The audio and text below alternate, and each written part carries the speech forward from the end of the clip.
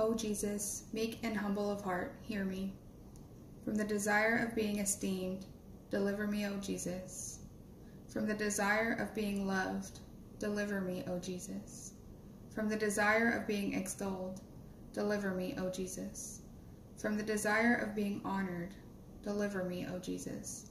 From the desire of being praised, deliver me, O Jesus. From the desire of being preferred to others, deliver me, O Jesus. From the desire of being consulted, deliver me, O Jesus. From the desire of being approved, deliver me, O Jesus. From the fear of being humiliated, deliver me, O Jesus. From the fear of being despised, deliver me, O Jesus. From the fear of suffering rebukes, deliver me, O Jesus. From the fear of being calumniated, deliver me, O Jesus. From the fear of being forgotten, deliver me, O Jesus. From the fear of being ridiculed, deliver me, O Jesus. From the fear of being wronged, deliver me, O Jesus. From the fear of being suspected, deliver me, O Jesus. That others may be loved more than I, Jesus, grant me the grace to desire it.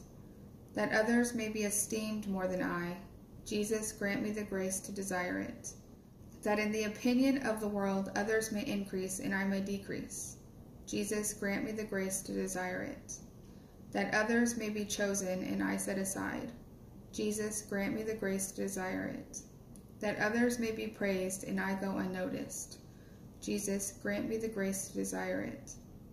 That others may be preferred to me in everything, Jesus, grant me the grace to desire it. That others may be preferred to me in everything, Jesus, grant me the grace to desire it.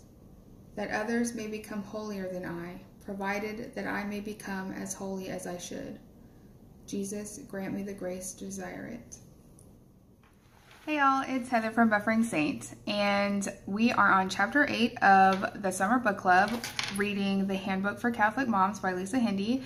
And the Summer Book Club was put together by Heather from A Catholic Mom's Life, and there's a bunch of us doing it. Check out the links down below. It's an awesome group of ladies doing it, and I love watching their videos and getting their takes on the different chapters. I really felt moved to share that prayer with you guys after reading this chapter, because a lot of what we do in our vocations as mothers, personally, you know, I'm a mother and a teacher, and a lot of what we do as mothers goes unnoticed or unseen or unthanked, and that can apply to any teacher in any classroom as well. And it can apply to every mother that ever existed. We need to remember it is what we do when nobody is watching that truly matters. We can put on a big show. I can post a bunch of videos on YouTube about being Catholic and whatever else, but if I'm not living that out, then it doesn't matter. If I'm not doing it in private, when I'm not recording myself, then all these videos are useless. Our reward is in heaven with God, with Jesus, with the Holy Spirit. We are just visitors on this earth. Jesus sees everything that we do, all that we succeed, all that we suffer, everything that we do should be for God's glory. So our purpose as mothers in our vocation is to serve others, is to serve our children, is to serve our spouses. That is what our vocation is. That is what we are called to do. With that being said, we should not be so proud as to never ask for breaks. We need to reach out to our spouses, our family members, our friends. If we need a break, we should be able to ask for that. We need to communicate our needs with those in our life. And as we support our family, whether it's through working or if we're a stay-at-home mom, we need to put God first in everything that we do. At home, we need to do that. When we're at work, we need to do that. And we need to offer every day up as a prayer to God so that He can fulfill us in ways that are not possible by earthly possessions.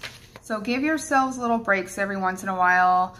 Schedule breaks throughout the day so that you can fill up your tank with prayer and give up your little sufferings throughout the day to God. I know it's so easy to get frustrated because I have to do the dishes again every single day. I have to sweep the floor again. I have to grade more papers.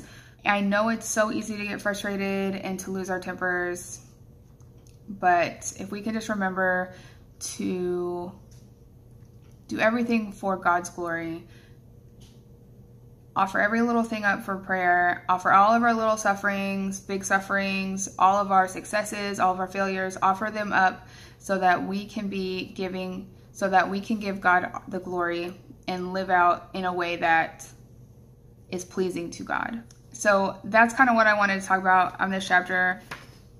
I probably went off on a tangent, but I felt really moved to share that after reading this chapter. So like I said, go check out the other YouTubers that are doing this book club. Subscribe to my channel. Have a blessed day. Bye.